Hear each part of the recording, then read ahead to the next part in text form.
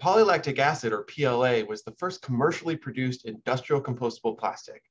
And now a company is looking to make another PLA first.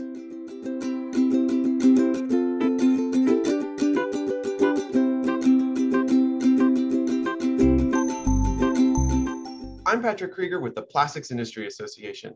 Throughout Bioplastics Week 2021, we're interviewing companies about new and exciting things that they're doing with bioplastics. I'm here today with Derek Atkinson, the VP of Sales and Business Development for Total Corbion PLA. Hi, Derek. Thanks for being with me. Hi, Patrick. Glad to be here. Derek, PLA is widely known for being bio-based and biodegradable. And now Total Corbion PLA is working on advanced recycling. Can you tell us more? Yeah, I'd be glad to. PLA is ideally suited for chemical recycling. As you know, PLA is suitable for composting. The energy required in a compost to get the PLA to break down to its constituent parts is really small. This enables us to be able to use this property to be able to take used PLA and take it back to the starting raw material. We can then, which is lactic acid. We can then take that lactic acid and we can repolymerize it back to virgin PLA. It's a really neat process and one that involves a minimal amount of energy.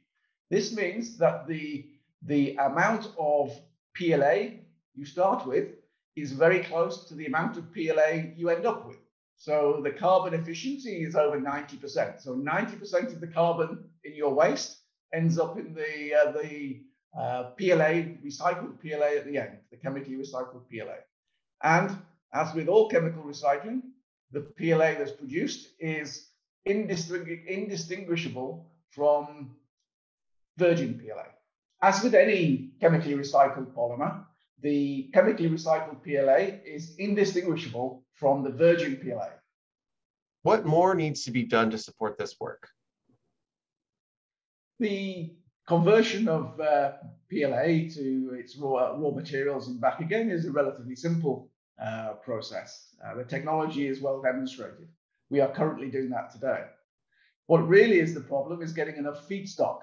So the waste PLA is the issue for us. If we had much more waste PLA, we could produce much more recycled PLA.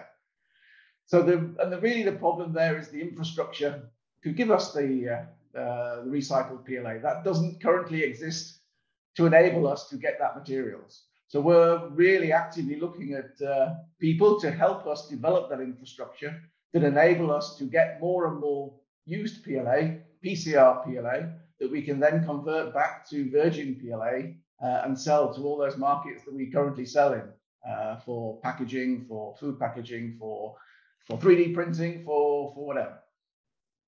PLA is already such a versatile polymer, and this work will ensure even more options for industry and taking advantage of its unique characteristics.